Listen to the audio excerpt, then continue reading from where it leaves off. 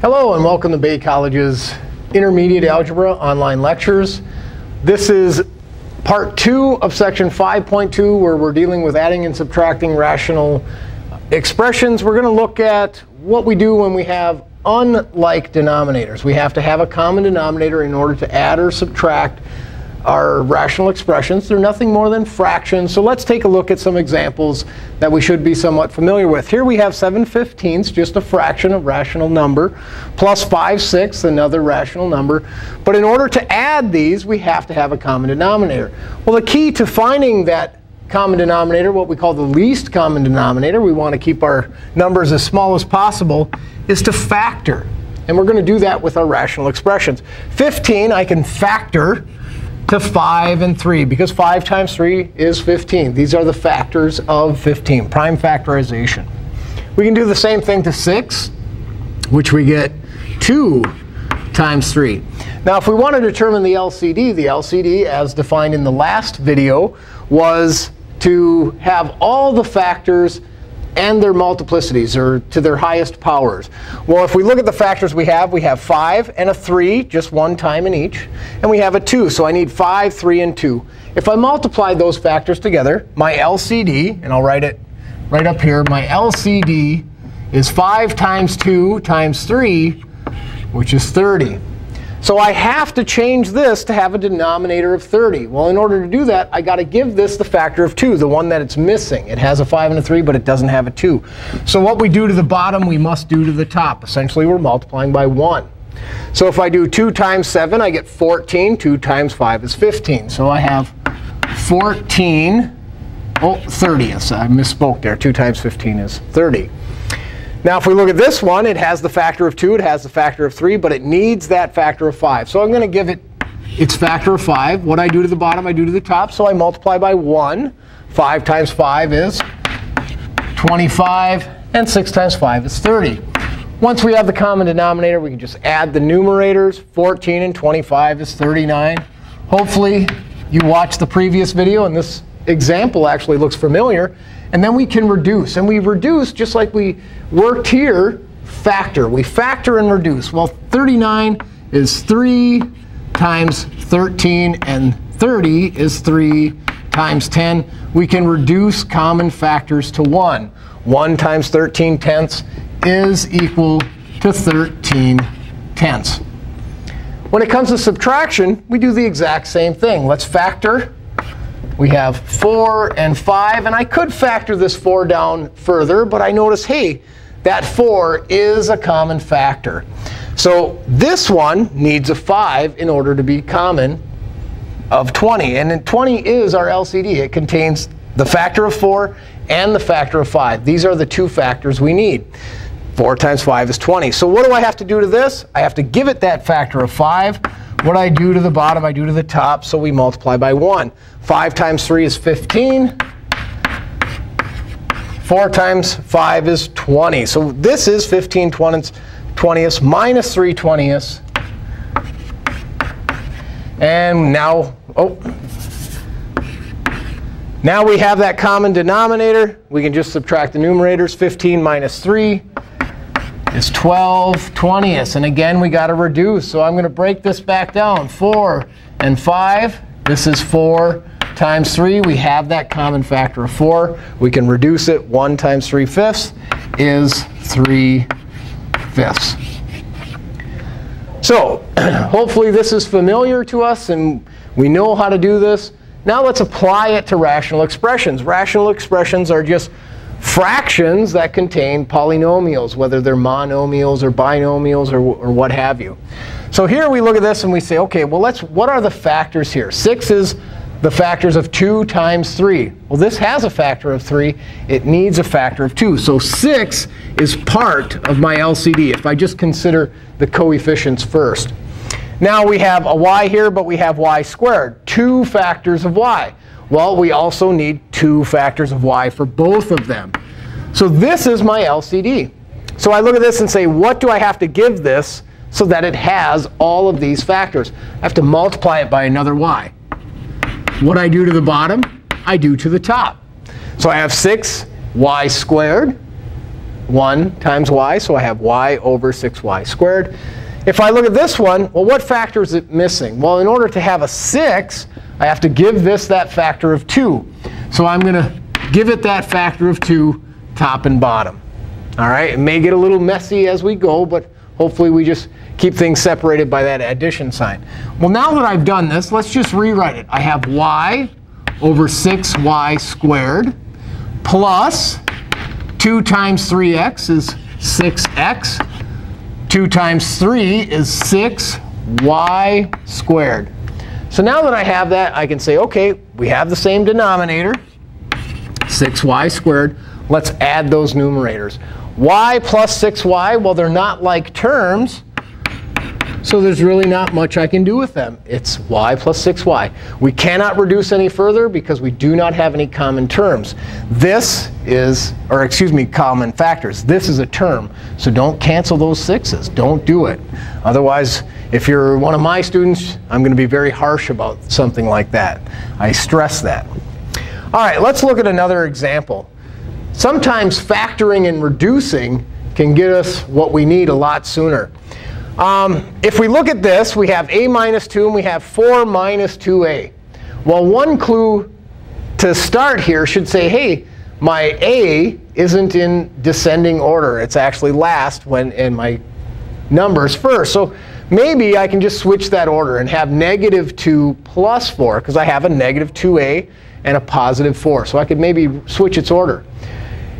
And then try and factor it. Well, let's do that. Negative 2a plus 4. So I've dealt with that. It is this same quantity. I just changed the order. Now, if I factor out of this a 2, because I can see, hey, that 2 can be factored out, I'd have 2 times negative a minus 4. Or excuse me, 2. Here I have a minus 2. The only difference between those quantities, if I just factor out a 2, is their signs. So let's change the signs. We can do that with any number by factoring out a negative 1, or in this case, a negative 2. If I factor out a negative 2, I get a positive a and a negative 2. Look, I see that right now. I say, hey, one of those factors is common. Now, I could at this point say, OK, well, this is the factor that this one doesn't have, so I could give it to it, top and bottom, negative 2, negative 2. Or I could check and say, does this reduce? Well, what is 4 over negative 2, right? We can reduce that. 4 over negative 2 is negative 2. So I'm going to reduce 4 and negative 2 to get negative 2. And we can check that. Is negative 2 times negative 2 back to 4? Yes, it is. So now if we do that, we have our LCD. Our LCD is actually a minus 2. That's our least common denominator. So no matter which way you approach it, hopefully you come to the same result in the end. So I'm just going to rewrite this. Now that it has a common denominator, I'm adding a negative 2 over a minus 2. Now that they have that common denominator, negative 1 plus a negative 2, be careful with your signs, is going to be negative 3 over that common denominator. That's the answer. We're going to stop right there. Nothing's going to reduce here. But before we move on, I just want to point out sometimes maybe you did this a little bit different and your answer is going to look different. It doesn't necessarily mean it's wrong. And maybe you just went about it a different way. That's the thing about algebra. Sometimes we don't get the same result as our instructor did, but it doesn't necessarily mean it's wrong. There's different ways to represent our answers. All right, let's move on to this next example here. The first thing we want to do is identify, yep, these denominators are different. So let's factor and see all these factors and say, what are the factors we need? So I look at this and I recognize that it is the difference of squares. 81's a perfect square. So let's factor it. It's y plus 9, y minus 9, the difference of squares. And now I can see, hey, we got a common factor. I'm going to need that. And we have some uncommon factors. So we have to have all the factors that are unique. So my LCD, I'll just write it right here, is y plus 9. We also need a 2 and a y minus 9. These are the unique factors to their highest powers that exist in these two rational expressions. So if I look at this one, what does it need in order to have this LCD? It needs a 2. So I'm going to give it a 2 top and bottom. So if I multiply 2 times 27, I get 54. and 2 times this quantity. Leave it as a factored form. Don't worry about distributing that 2, right? All right, and then we look at this one here. We have 2 and y plus 9. But we need this LCD. It's missing this factor. So let's give it that factor of y minus 9 top and bottom. So essentially, we multiply by 1.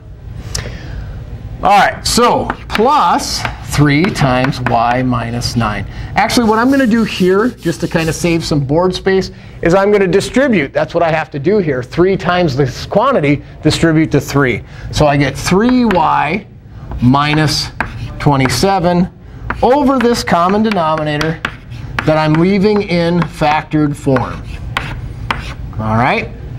And now it's simply addition. Once we have those common denominator, we can just add the top. 54 plus 3y minus 27. These are my common terms. 54 plus a negative 27 is 54 minus 27. So I get a positive 27. 3y is the only term containing a y. So 3y plus 27 is what this would simplify to. 3y and 54 minus 27 is positive 27. And they all have the same denominator. 2 times y plus 9 times y minus 9. Now, just like with any of our fractions, we have to factor and reduce. Let me factor this. I look at 3y and I see 27. And I say, hey, they have a common factor of 3. If I factor that out, I'm left with y plus 9. This factor is the same as that factor. Any number divided by itself. Y plus 9 is some number. We don't know what y is, but it's the same top and bottom, so we can reduce it. So what's left? I have a 3 on top. I'll just write it right here. And my denominator is 2 times this quantity. And it's acceptable when dealing with rational expressions to leave it in a factored form. This is simplified. You don't have to distribute. But if you did distribute and you had 3 over 2y minus 18, that's an acceptable answer as well. It may look different, but it is the same quantity. That's the important part. All right, let's look at another example. So this one was addition. This one here is subtraction. Let's take a look at it. First thing I want to do is find out what are my factors in my denominator. They're different denominators, so let's factor this. Again, I see a difference of squares. You're going to see a lot of that in this class. So hopefully your factoring skills are strong, and you could say, hey, I recognize those squares. I can write it as the difference of squares, the sum and difference in its factors. Now, if I look at that, hey, we have a common factor, but this is what the factor that we need over here as well. So our LCD, this is my LCD, both of those factors. So let's give this that factor of x minus y. What I do to the bottom, I have to do to the top. So let's rewrite it down here. 1 times x minus y is just x minus y. 1 times anything doesn't change it. And then we have our common denominator, x plus y, x minus y, minus 8 over x plus y, x minus y. Now, one thing you could do to save time, I'm not skipping any steps, but I could just write this quantity over a single denominator. Because they are the same, I could just write it under one over one denominator.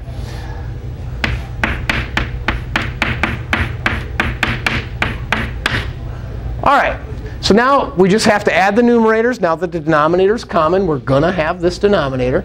So I have x minus y minus 8. There are no like terms, so it is what it is. X minus y minus 8. No like terms. Now, can I factor this? No, nothing common between these terms. So this isn't going to factor, which means it's not going to cancel any of the factors in the denominator. So that's it. We can stop right there. All right, excuse me. Let's look at this last example here of dealing with rational expressions. If I have negative 7 over this trinomial minus 2 over this binomial, I have to factor this. And it's not one of our special products like difference of squares. So what we have to do is we have to say, OK, well, this coefficient is 1. So I can concern myself with this value here, positive 2. What are the factors of positive 2 that combine to give me negative 3?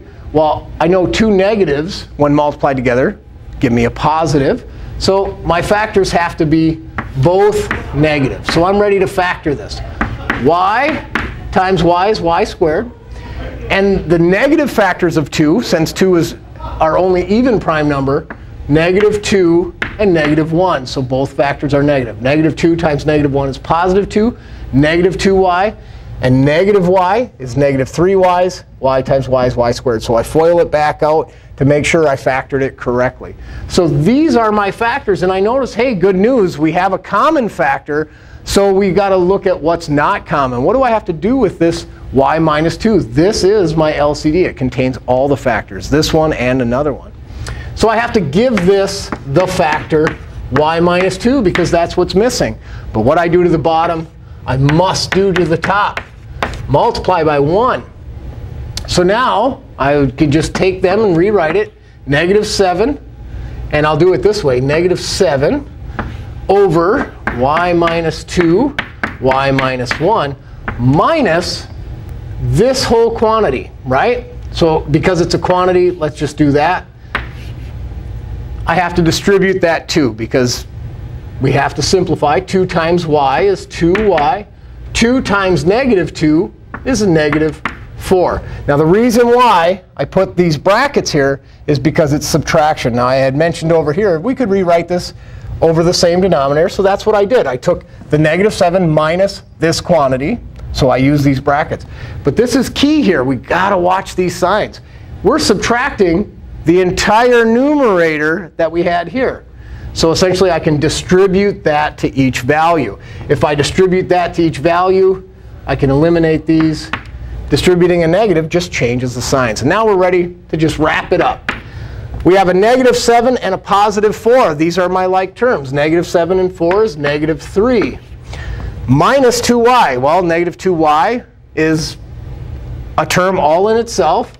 No other common terms to that. So negative 2y minus 3, both are over that common denominator. I'm missing a parenthesis there.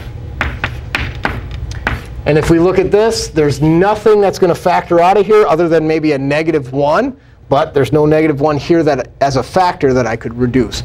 So that's as far as we can go. And maybe your answer might look a little different. It doesn't necessarily mean it's wrong. It just depends on what approach you took to come to this conclusion. All right, that has been the second part to section 5.2. Thank you for watching.